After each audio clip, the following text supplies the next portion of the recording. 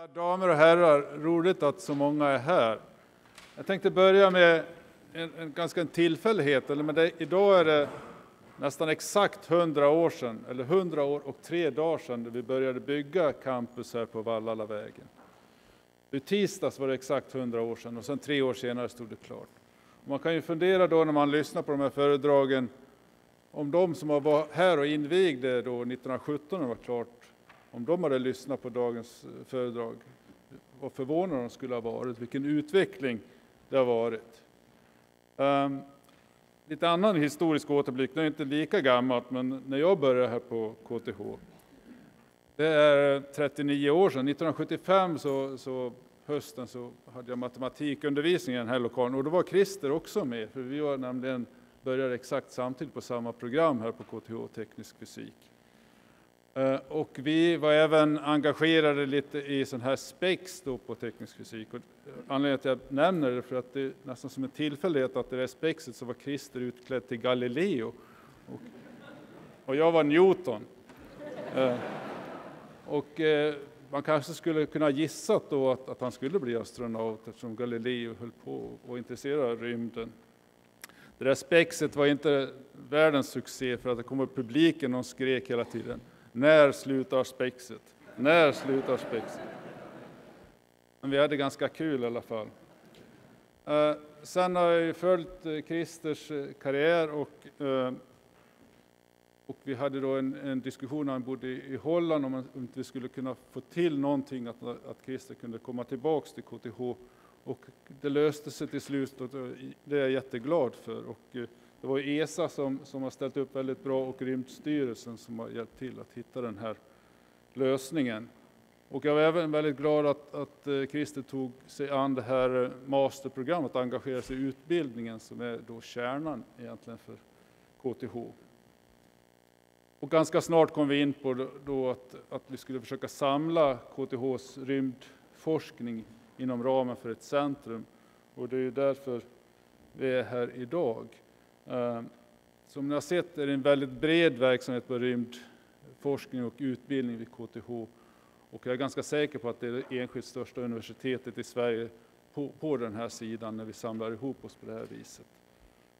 Jag hoppas väldigt mycket då att det här centret genom att vi samlar oss på KTH, inte fysiskt, det är omöjligt, vi sitter på olika ställen, men ändå i ett centrum där man träffas och diskuterar olika möjligheter framåt, att det ska kunna bli en än bättre utveckling framåt i tiden.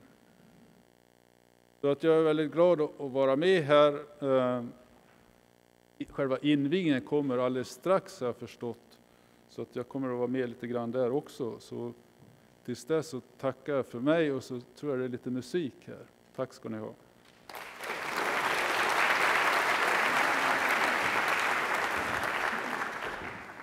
Tack så mycket Peter. Så nu ska vi höja rymdstämningen med lite musik av Fritjof Palm som ska spela den här konstiga instrument för oss. Det blir spännande.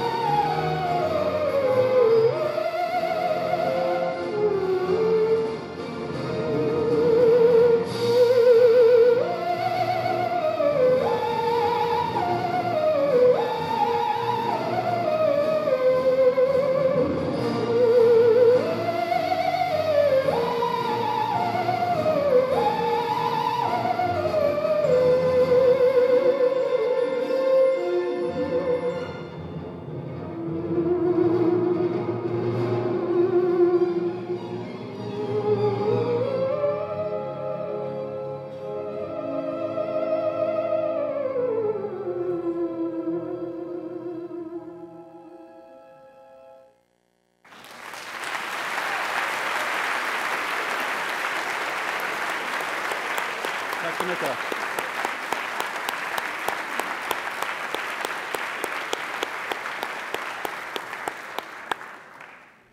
Okay, so nu kommer vi till själva invigning. I switched to English here for the benefit of our guest, Jim. So we had a small committee who was tasked with organizing this event, and we thought, well, how can we inaugurate a space center? You know, what should we do? And of course, we have to shoot some rockets, right? That's what we have to do. So that's what we will do. Not very big rockets, I'm afraid. So they are small rockets, but we have a unique launch system which not even NASA has, and we will now demonstrate this. So what we'll actually do is that Krista and Jim have kindly agreed to sign these rockets, and we will shoot them into the audience. So some of you will have a rocket signed by astronauts. So prepare yourselves. So I should mention that the launch officers today, those doing the launching, will be Peter, our rector, and also Leonard Nord, who is the chairman of the board of the KTH Space Center. So here we go. Okay, so 10, 9, 8, 7, 6, 5, 4, 3, 2, 1. No, lift off! Woohoo! Wow!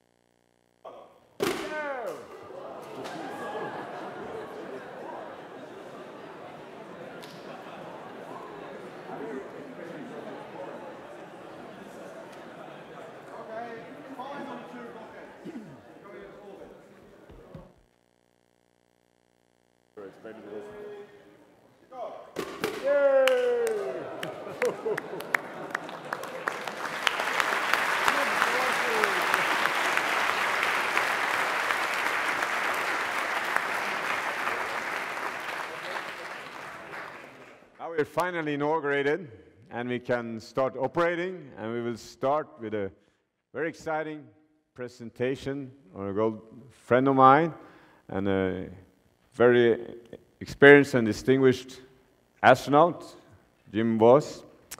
And he also has his wife here, Susan Voss, who's also very experienced when it comes to space. We're working for NASA some 30 years or so. And I worked also with Susan. She is responsible for a lot of the things that goes to the International Space Station and the vehicles going there, things which I've also been involved in. In particular, I was involved in when Jim made his last mission to space, which is a very long mission, 167 days, as the second expedition, that's what we call the crew, on the International Space Station. We're really starting to operate it and build there.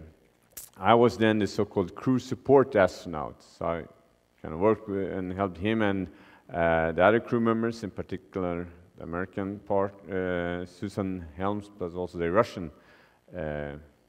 Actually, the Russian was the ISS commander, yes, Yuri Osachov, in the preparation and then helped him in going to meetings, the boring things which they didn't have to do.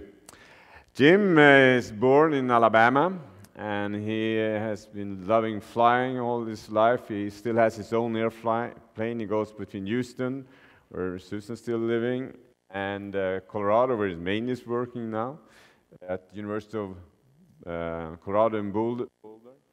He joined the Air Force and is a colonel, although retired. Came to NASA in 87, I think, 87, I think it was, and made all in all 5 space missions, which is quite a nice kind of track record. Left NASA in 2003 and joined eventually after some years the Sierra Nevada Corporation, which is one of the companies that are building now new spaceships for us. In particular, the very exciting called Dream Chaser. And now recently left there, still involved in space and teaching a human spaceflight course at the University of Colorado, which I'm doing here, so we have other things to share now. Well, Jim, please take the floor, and we're looking forward to what you have to say.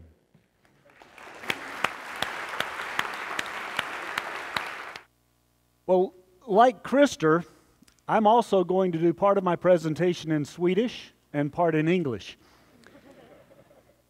I spent last week studying Swedish very hard, so here we go. Hey.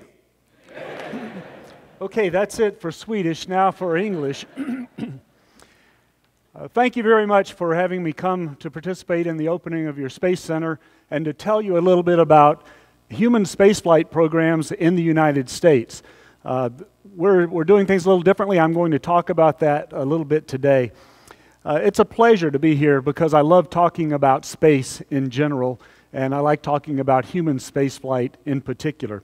Christer and I have known each other for years. We met each other and began training together in Russia while we were learning about the Russian Soyuz spacecraft. Became friends. We worked together in the United States. And like he said, he was supporting our mission, helping to take care of us and our families and other things while we were on the International Space Station living and working there.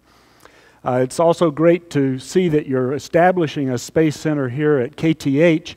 That's wonderful because we have a similar type activity at my university in the United States, and Christer and I are going to continue to collaborate and hopefully find possibility of our students to work together and work on space programs and design projects together in the future. That's a goal for us now.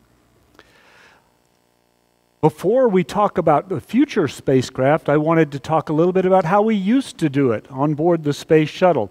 This is how Christer and I prepared for our space flights. Usually the night before a launch, you could go out and look at the space shuttle before it launched, and it's a very unique environment while they're loading the fuel on it, and no one is out there except sometimes the crew who go out to look around and see what's going on there.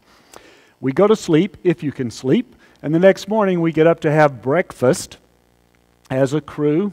We usually eat a very light breakfast or a very heavy breakfast, depending on how brave you are.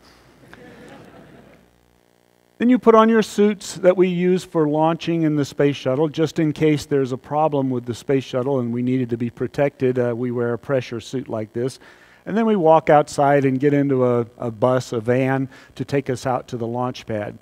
And no one's out there at that time. It's very desolate.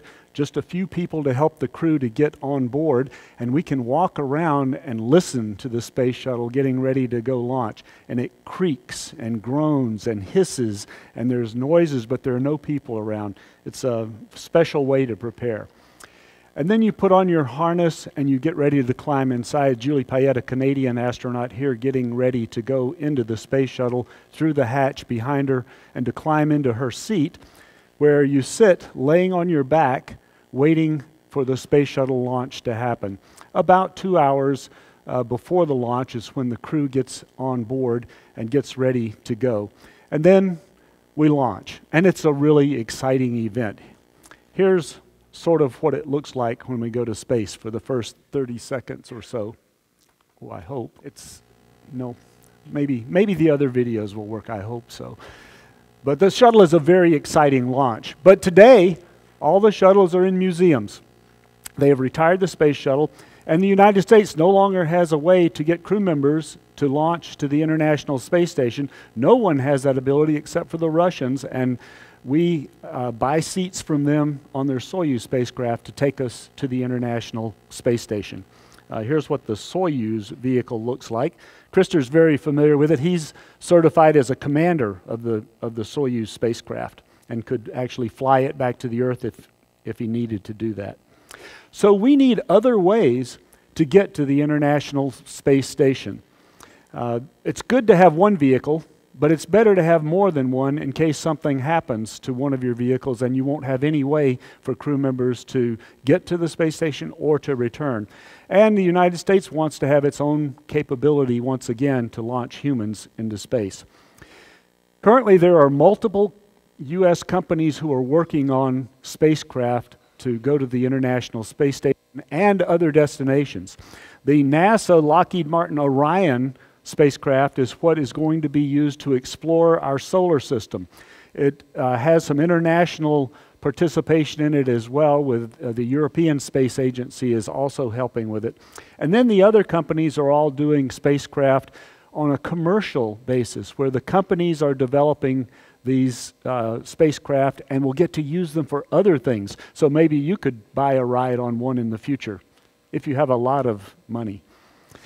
The four companies, I'll describe each of them in a little bit of detail later, but Boeing, which is a very large aerospace company, Sierra Nevada, which is a middle size, SpaceX, which is a small one, and then Blue Origin, who's a very small company. They're not going to orbital space yet, they're going to just do suborbital, but all of these receive some money from NASA, the American Space Agency. Here's what the U.S. is doing with their exploration vehicle, the Orion. It's going to launch on a new, very big rocket, bigger even than the Atlas and the Deltas that we launch vehicles on now. It's a very large new system. And then it will have this part that will go somewhere, either to the moon, to an asteroid, or perhaps to Mars one day. There is a path forward, but they haven't decided an exact destination yet. Then, once you get there, this is the part that the crew is in here, and then they have some type of a lander that will allow you to land on the surface of some planet or the moon, and then you'll come back just in the capsule to return to the Earth. To go a very long distance, they'll have to have a place to live. This capsule is nice, but it's very small, so they'll need some type of a habitat like this that the crew can live in and work in while they take a 6-month trip to an asteroid or to Mars. That's what the Orion will look like when it's in space, with the little space up on the front here where the crew will be. Here's what it looks like by itself. It's about 5 meters in diameter, so it's relatively large. For going to the moon, they would hold 4. They think they can have 7 people for shorter missions, but 4 for a longer mission to go somewhere else. That's what the inside looks like, with seats here where they lay on their back, and it has different setups or configurations for more crew or fewer crew members. Here's what the crew would see, the panels with windows to allow them to pilot it to go to rendezvous or dock with something else, or en route to an asteroid perhaps. The European component of it is the service module. That's the part, it's based on the automated transfer vehicle that the European Space Agency currently builds. And it has the solar arrays and then all the propulsion elements and other things to help you to move in space, and it includes oxygen and other consumables that you have. But this part is going to be built by the European Space Agency, which I think is really good because it ensures that we have international cooperation for this. No one can afford to go and explore our solar system by themselves, so we need to do that as an international effort so that humankind benefits from this. The Orion has a test schedule. Actually, very soon they're going to do the first test in December of this year, maybe even as early as September of this year. They will do a test flight. I'll show you what that looks like in a minute. Then they're going to do an exploration test later, where they'll test all of it, and the first crewed test in 2021, and then the first exploration mission sometime after that, but I don't know exactly when. Here's what the test looks like. It's just a couple of orbits. They launch, go around the Earth, go further away from the Earth, and then return. And they're testing the re-entry, the heat shield that protects the capsule when they're coming back. They need to test that. We knew how to do that in the 1960s and early 1970s, but we forgot. We forgot a lot about how to do missions like this. When you're coming back from the moon or from Mars, you're going really, really, really fast, much faster than the space shuttle. So there's a lot more energy to dissipate, to get rid of. So it gets a lot hotter, so we need a different type of heat shield to protect the capsule. So they're going to test that. They're going to test the parachutes. As simple as parachutes appear to be, they can be quite complicated, coming back very fast and deploying in the proper sequence. So they need to test that as well, and that's the purpose of this first test. But that's for exploration. That's for deep space, for going far out there. We need something different to go to the International Space Station.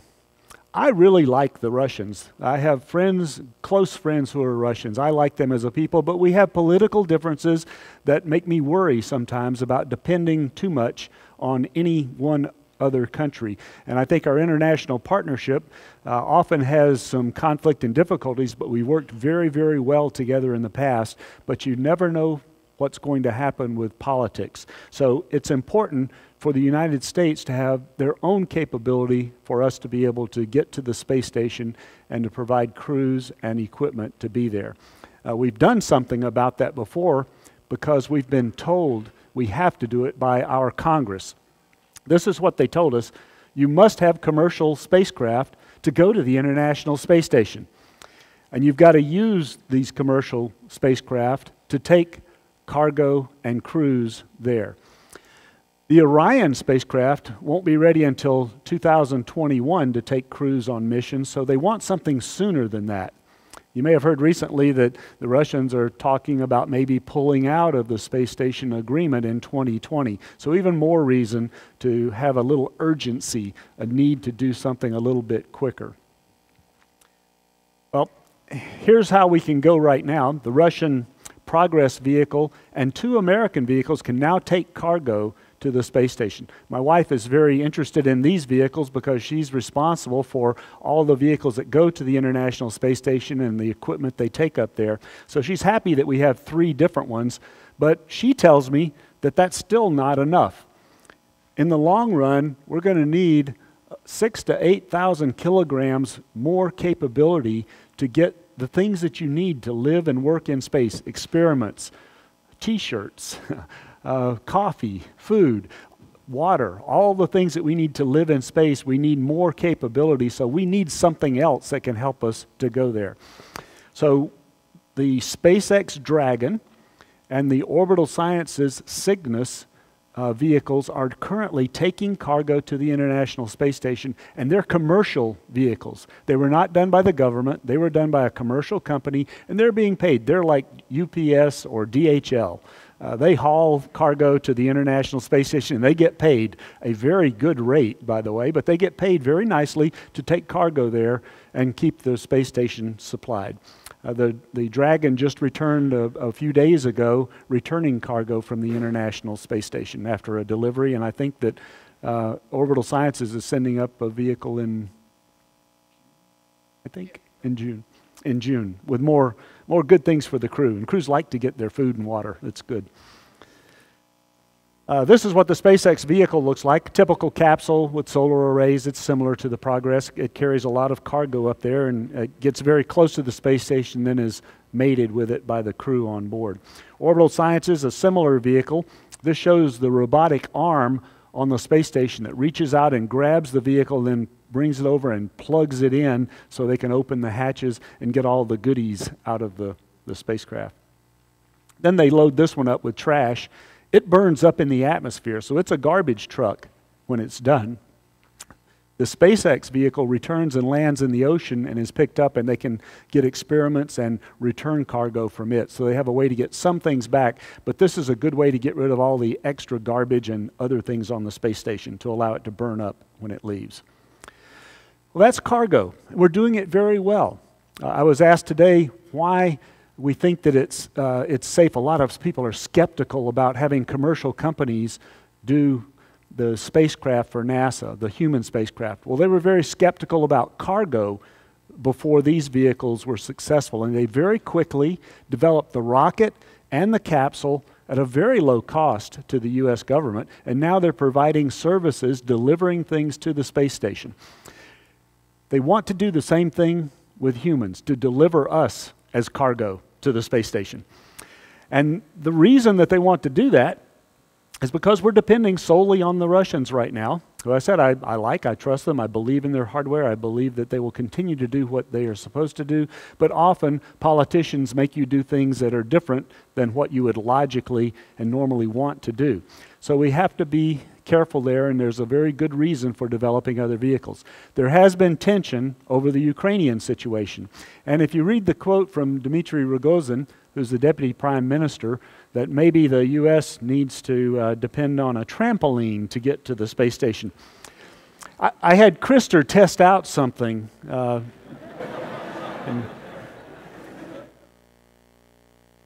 he wasn't very good. But we probably will use something different to allow us to get there. This is how we hope to go to the space station, with one of these vehicles. The SpaceX Dragon Rider vehicle, the Boeing CST-100, or the Sierra Nevada Dream Chaser. 2 capsules and then a lifting body that's very similar to the space shuttle. They all receive funding right now from the U.S. government, and they're all building their hardware. I'll show you a little bit of each of those. There is a competition, and this fall in September, they will announce who is going to go forward and finish building the vehicles. 1 or 2 of the companies probably will receive funding and be allowed to finish the vehicles and fly them on a demonstration flight and then carry crews to the International Space Station. I think there's the 3 that are funded. There's the Boeing CST-100. It's a capsule. It can hold up to 7 people. The mission to the space station is only 4, but they can take 7 for a commercial mission later if they wanted to take tourists to space or scientists to space to a civilian space station, so they can carry more people.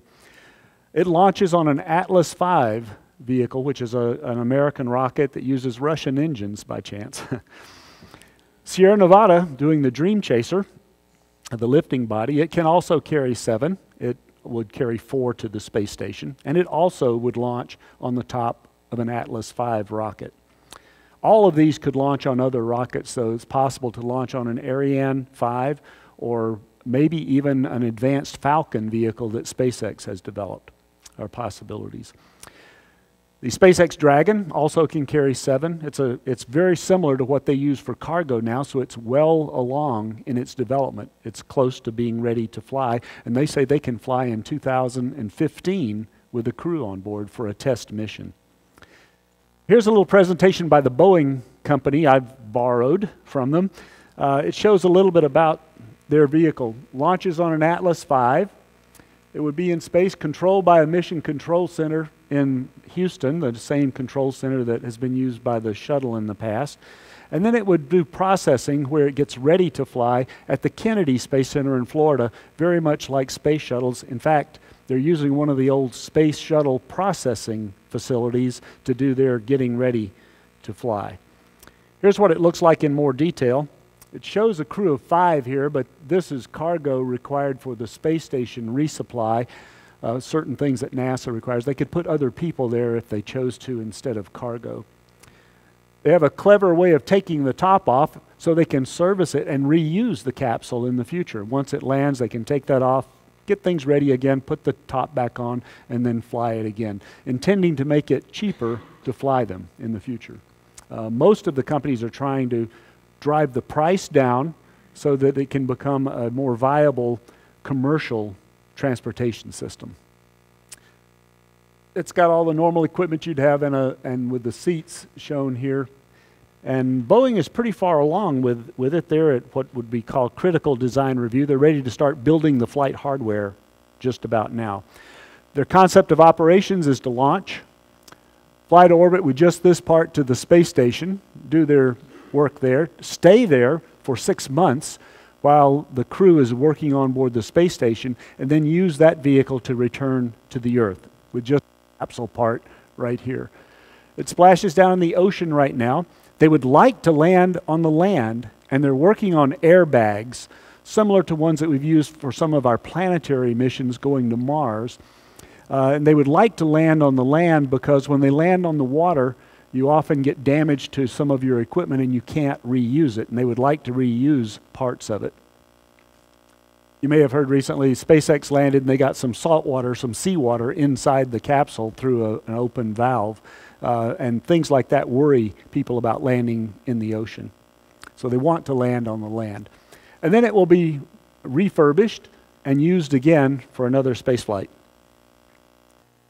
These pictures show all the work they've been doing. There's not just a paper design. They've been doing hardware, building things, doing tests of all kinds, testing in the water, testing crews escaping in the water, a lot of crew tests on the inside, looking at the equipment, how it's configured, wind tunnel testing to make sure that it launches on the rocket okay. A lot of the companies are doing similar work to get ready to start building the spacecraft for their test flights. Here's SpaceX.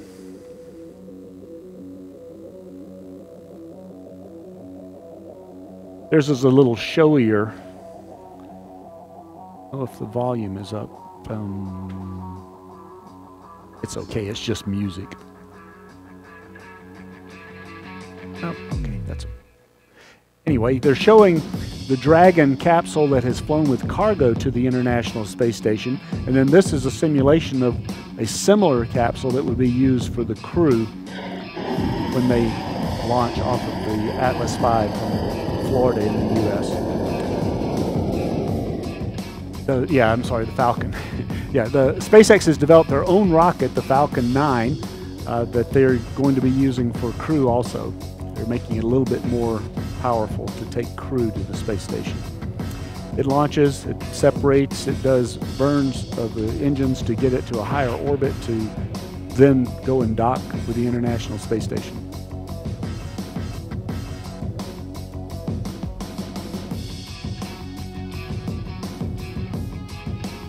They stay docked for about 6 months. They mostly are carrying people, just a little bit of equipment inside, not much. They're mostly people carriers. After 6 months, they'll return to the Earth. And like we showed, similar to the Boeing capsule, it uses a heat shield that allows it to re-enter the Earth's atmosphere and endure the high heat as it slows down. Then it uses parachutes. It will also go to the water first, but then they expect, as shown here, it will land on land. I think it shows it landing on the land. Yes, that's land.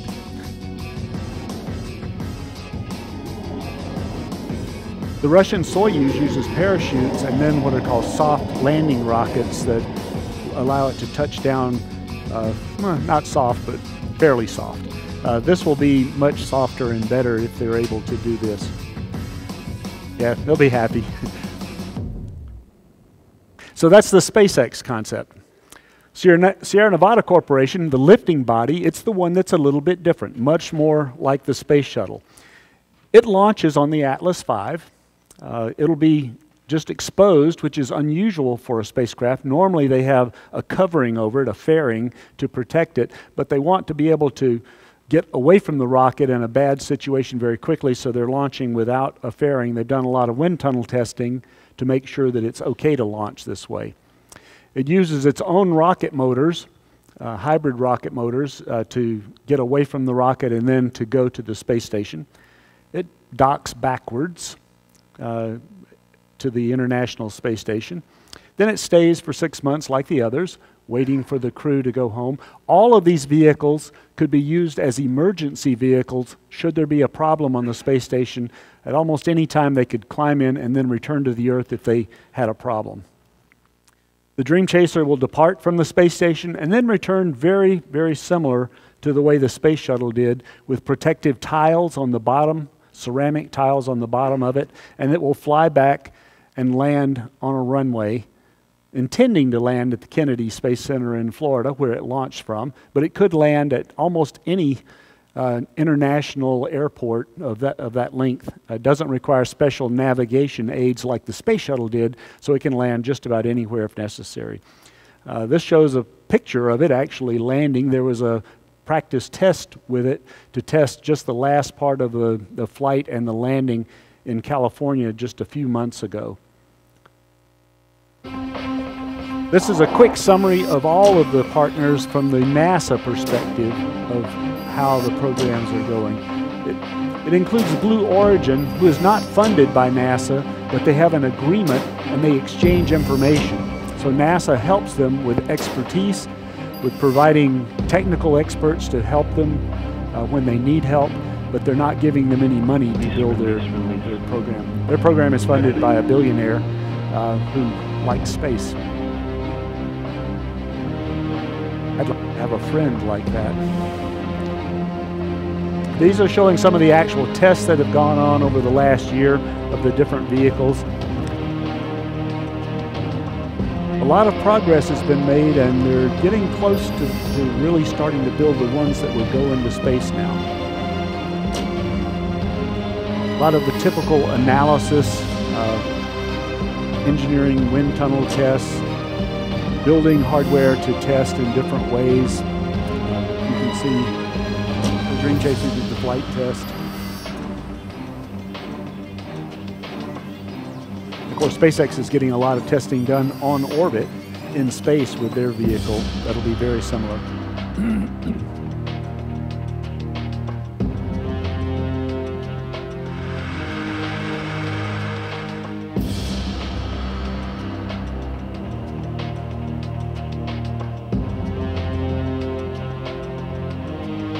Nice.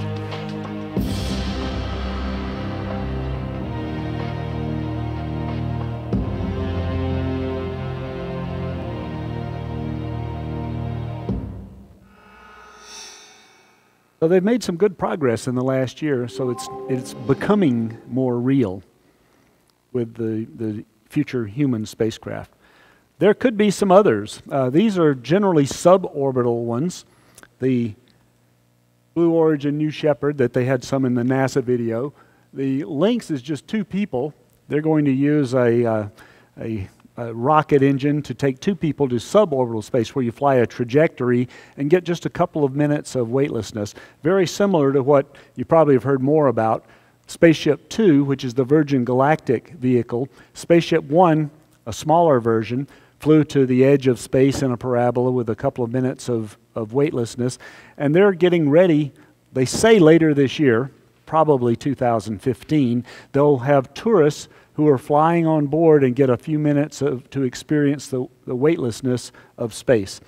And then there was a Russian vehicle that was being done with the European Space Agency called Clipper. It was another lifting body type vehicle that the program was canceled, but I still hear rumblings about it once in a while that it may come back one day. But those are different types of human spacecraft that would be suborbital rather than orbital. But there's a lot of things going on with human spaceflight to allow us to build new vehicles that will take human beings to low Earth orbit, while, at least on the US side, they're planning on going out to more distant destinations in our solar system. But, Krista, I think we can take some questions. I had a few things on space station life, but I think we've had enough of that. We can answer some questions now if you'd like.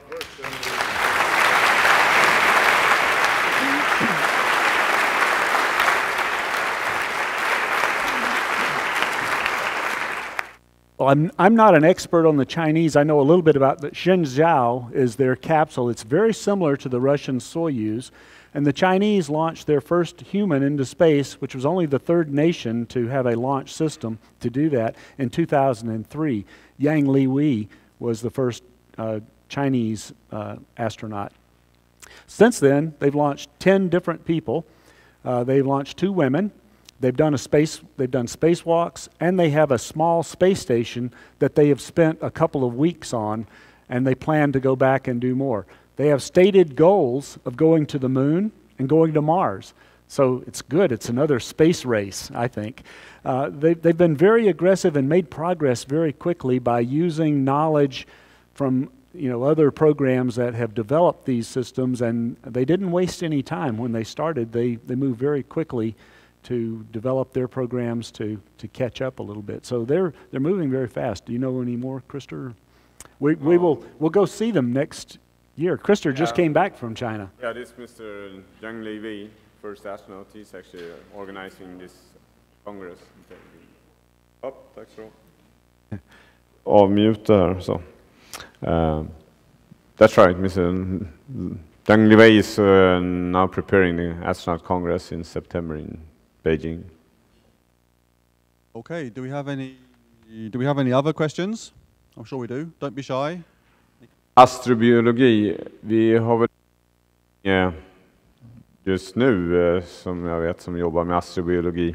Men det är helt klart att det skulle kunna finnas potential för det. Och jag besökte en av de större grupperna som tillhör KTH som jobbar med biofysik, biochips och grejer. Jag om det möjligen skulle kunna hitta på någonting. Mars One. Was that a question? Oh, Mars the project Mars One. The Mars One program, for those that are not familiar with it, Mars One is a program. It's someone who is trying to raise money to send people to Mars one way and to colonize there. And they've had a lot of people who volunteered who said they would go.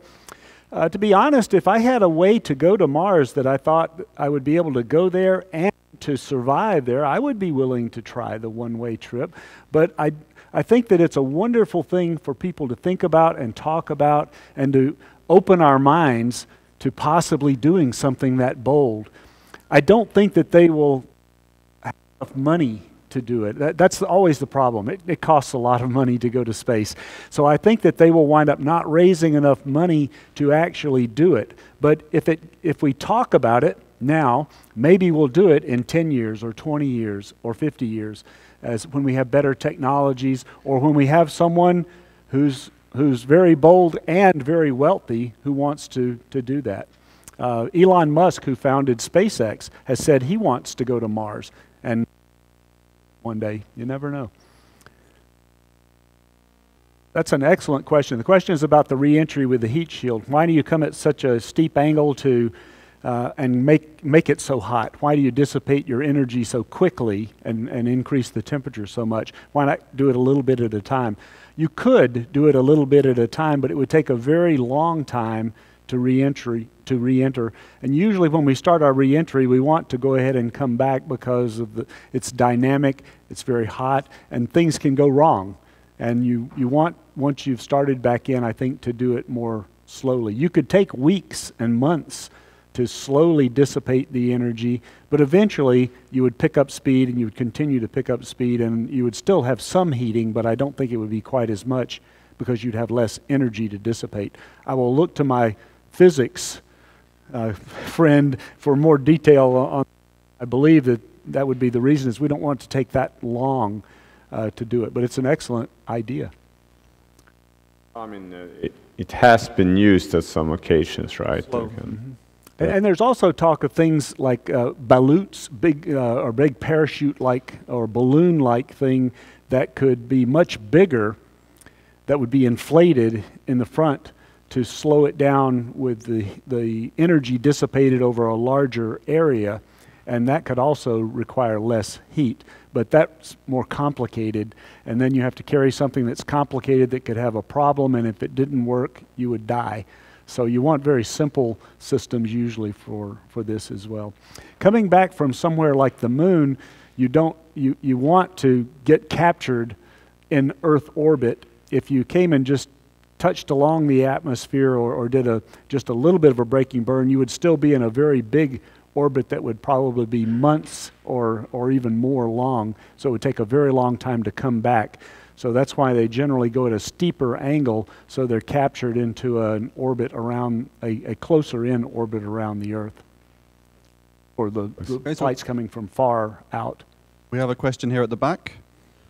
I don't know if you can answer this, but will the average citizen be able to travel to the moon in the near future? Sorry, could you repeat? So the question was, will the average citizen be able to travel to the moon in the near future? Who's the question for? Well, it will be some time before I would say the average citizen can even go to space, but what Jim showed, I think, is how much is developing, and which implies how many more people will get an opportunity to go to space in the fairly close future. And not far beyond that is the moon.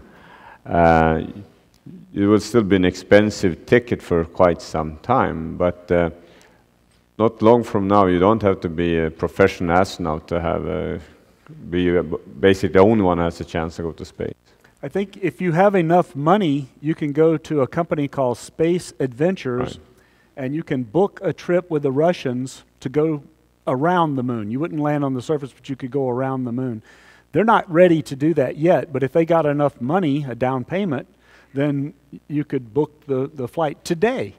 Probably wouldn't happen for a few years. But like Christer said, commercialization will allow more people to be able to go to space. The ones who will do suborbital will happen within a year, and then orbital will follow that as soon as there are more vehicles that are available. So by the time you're just a few years older. Okay, we have another question at the back. Yeah, I have a question for Jim. I read that you had done one of the longest spacewalks up to date, and I wondered what the mission was and why did it take so long? Oh. I work very slowly.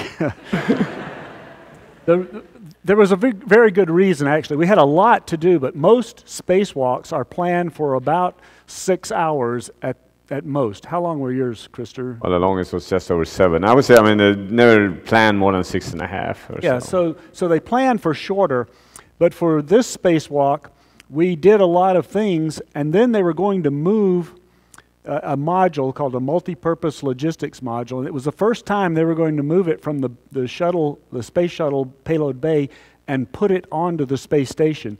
They were very uncertain if they could do it very well. So they wanted us to stay outside in case they had a problem, and then we could go and help to fix the problem, because they really needed for this module to attach because it had lots of supplies and other things inside. So we stayed outside to wait for that to happen. And so we got to just hang out in the airlock. The suit doesn't provide capability for that long of a mission normally, but you can plug in and get more oxygen and get more water for cooling. The one thing you can't get is more capability to eliminate carbon dioxide from inside the suit. When we breathe out carbon dioxide. It has to be absorbed in canisters that are in your backpack. Fortunately, my crewmate Susan Helms and I, we didn't breathe very hard, so we didn't have too much carbon dioxide, and so we were able to stay out for the full almost 9 hours while we were waiting a couple of extra hours for them to move this module over there, and then we finished up with 8 hours and 56 minutes. If I'd known it was only 4 minutes before 9 hours, I would have waited before we closed the hatch. So it wasn't you who was slow, it was them operating. Slow, okay. we had our issues also. We worked a little slow. But. Yeah, thank you for your presentation. It was really good. I wonder what you think about preparation, for example, the Mars project or going around the moon. What kind of preparation do you think the people would need? Or just any general public to prepare? Exactly. Yeah, the question is, what would you need to do to prepare to go to Mars? Settle all of your affairs here on the ground. My crewmate, Susan Helms, before we went to live on the space station for 6 months, she turned in all of her credit cards, she sold her car, she closed her apartment and stored all of her furniture. She said she was getting rid of all of her Earth things so she could live in space. I think you'd need to do something like that, maybe, and you'd have to mentally prepare for a very long trip. With our current rocket technologies, it'll take about 6 to 8 months, depending on when we go, the timing for the orbits of the planets, for you to make that trip. And I'm afraid it would be very boring. While you're leaving the Earth, you can look back at the Earth. When you're getting near Mars, you can look at Mars, but a great, vast expanse between there's not much to look at. Maybe if you were an astrophysicist and wanted to look at the stars, but after a while, I think you'd need something to do. So maybe you need to give them equipment that they would use on Mars that they would have to put together and assemble during their flight. And if they couldn't assemble it, they couldn't land. So I think someone would have to prepare mentally for a very long trip. with some inactivity, maybe like a long cruise on a ship without much work to do, would be the hardest thing, I think, to prepare. Plus, you have all the training. For space station, well, I mean, Krista and I trained a very long time on just the Soyuz spacecraft. For training for space station, I trained for 4 years with my crew, and with and without them.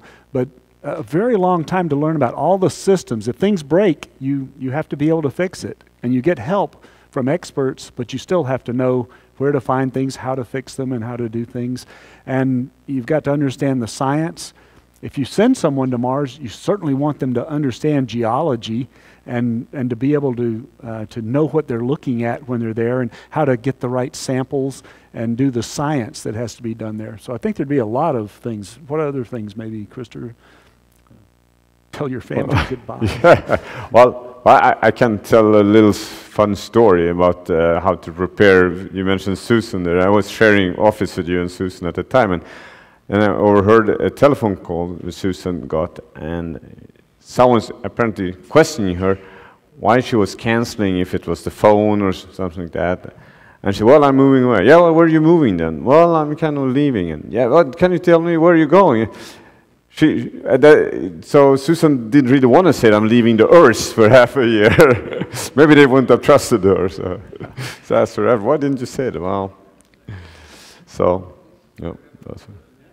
Thank you very much for this interesting thing. The interest in the public, does it spill over so that the students in US is also interested in space education, and can you use that? That's my main question. Can you use it as a leverage to raise the interest in STEM studies? Yes, I think that we are trying to do that. How well, I don't know. I personally believe that we need to use space to help us to encourage students to study hard subjects, learn about space, to inspire them to want to explore, to learn more. And I think the center here at KTH will help to get students engineering, a lot of things that you need to understand space and be able to go to space, to build things for space, and to use space solar system. So I believe that it is helping us. In my classroom, I teach space subjects.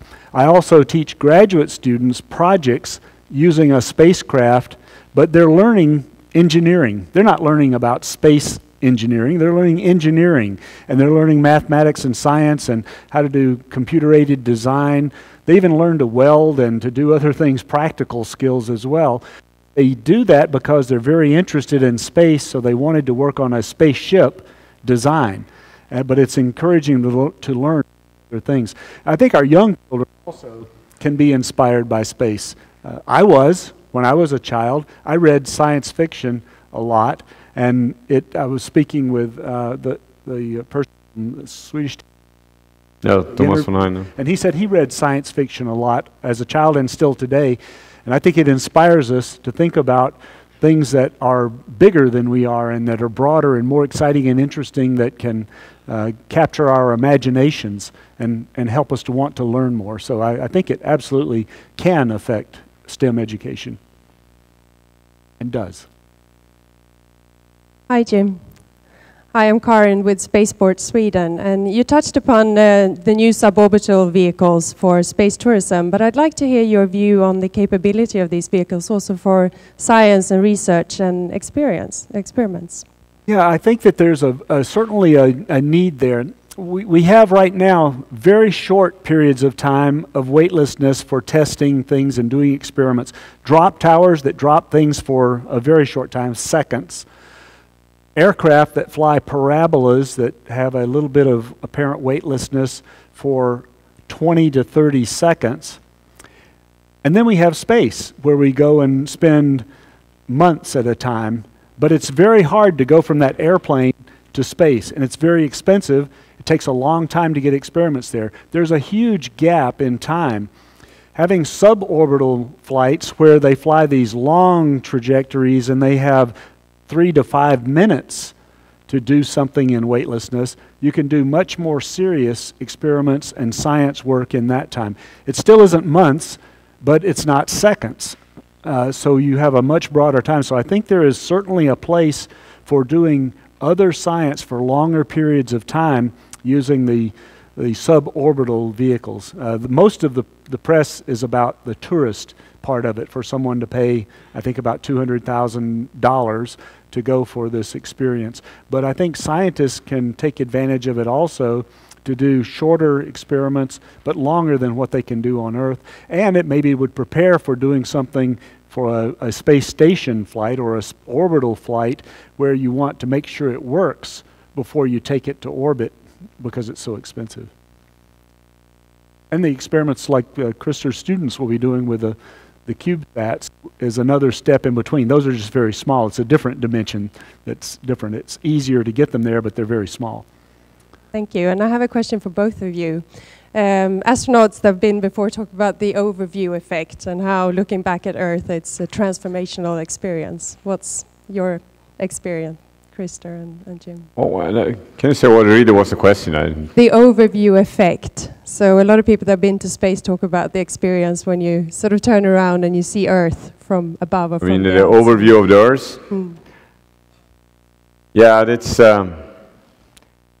when it takes 90 minutes to go one orbit around the Earth, it gives you a feeling that the Earth is not so big, for sure. And you don't see any borders down there. Sometimes it looks kind of fragile when you see the very thin atmosphere. So these factors together kind of gives you a feeling we better take care of this Earth, all of us, and work for the benefit of everybody. And I think that's something very common among all the space flyers, that we kind of feel that we need to take care, stewardship sometimes of the Earth, and we work in space in a very kind of, what is the right word, not very fragile, but dangerous environment together, and we kind of take care of that together. We need to do the same on Earth. I mean, those are the kind of, I would say, the thoughts you get. And for me, it was not a religious or emotional experience. It was more a scientific engineering thing. I got there, wow, look at this. It's a very special view. And the way I think about it, it's like if you climb to the top of a mountain and look back at the Earth, you see it from a different perspective. And it's beautiful, it's gorgeous, and you feel very good about achieving that place to look back. It's the same thing with space for me. It's looking at the Earth from a very different perspective and seeing it in a different way. Like Krister said, we see a lot of it very fast, so you're big, it's very fragile. Our atmosphere is this tiny little edge around this globe that we have, and you realize that there's not much taking care of us here on the Earth. So you think about things a little bit differently, but I think it's just because you're in a different perspective. I know there have been some people who have had a much more emotional response and religious response to it, but for me it was more just different perspective on things. It was very beautiful and special. In fact, I had some pictures that I can always share my pictures.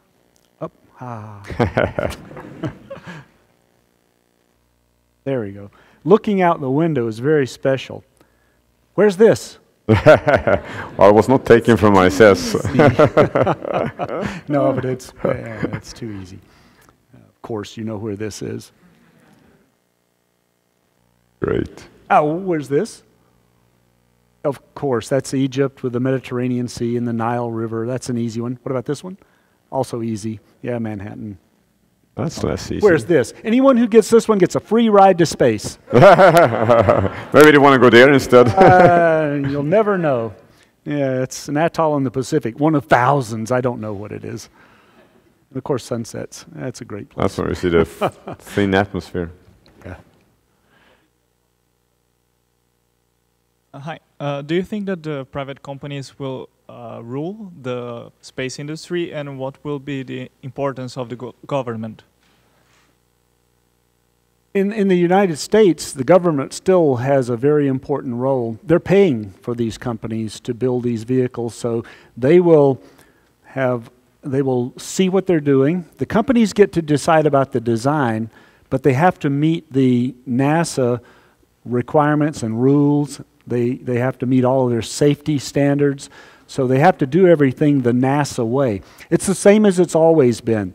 Every human spacecraft built in the United States was built by a private company, by a commercial company, with the government providing money and oversight to tell them how they wanted it done. So it's being done the same way. It's just the difference now is the commercial companies own that equipment and they can sell it to someone else. So it doesn't just have to be government astronauts who go, but private astronauts could buy a flight on it as well, or you could do private science on it if you wanted to. That's the big difference, because the US government decided they wanted to stimulate the commercial industry. So they're providing some money, they'll have a capability they can use, and the commercial companies will have a capability they can sell to others to use. So I think their role will be to broaden the market, to bring in more people, more science, more research, more exploration in low Earth orbit, and the government will get what they wanted, which is a way to get crews to the International Space Station,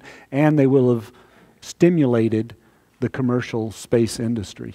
But isn't it also true that to more or less big extent these companies also invest themselves money? Yes. Much more than it's been before. Yes, they invest a lot also. The government gives money, but it's not enough. That's why they've kept 3 companies going forward. They invested about $1 billion, but the companies invest a substantial amount of money. It's not publicly disclosed, but it's hundreds of millions of dollars are being invested by the companies to make sure that they get everything done, because the government is not providing enough to do it completely. So that's one reason that they can own the rights to the hardware and the intellectual property once they have finished building the vehicle.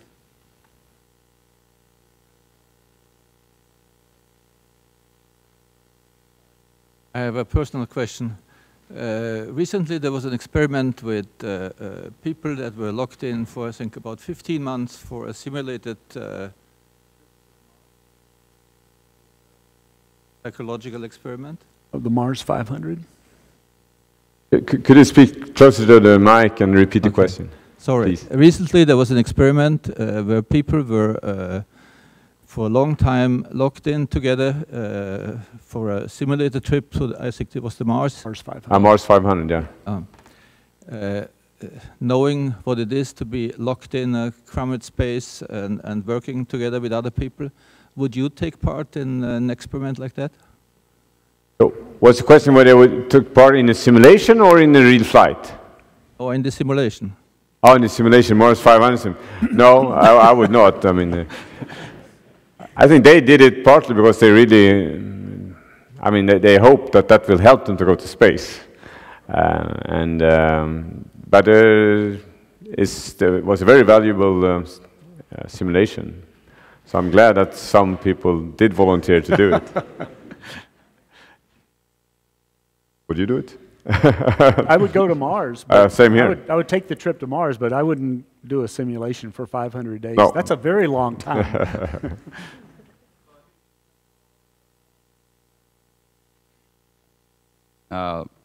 Thank you all for excellent presentations. And this might be a little bit too much sci-fi, but my question is, and it involves medicine, has there been any tryouts where they put people through like an anesthetic procedure to manage them to stay years in space? What? I'm not sure I understood the question. Have they been trying to put people to sleep for longer periods? Hibernation. Oh, if there's been any real experiment to see if I could put people into hibernation. Exactly. Not my knowledge.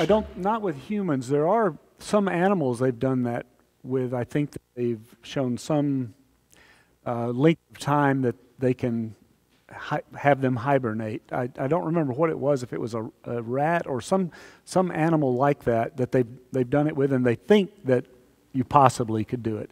But it is science fiction right now, maybe on the edge of science.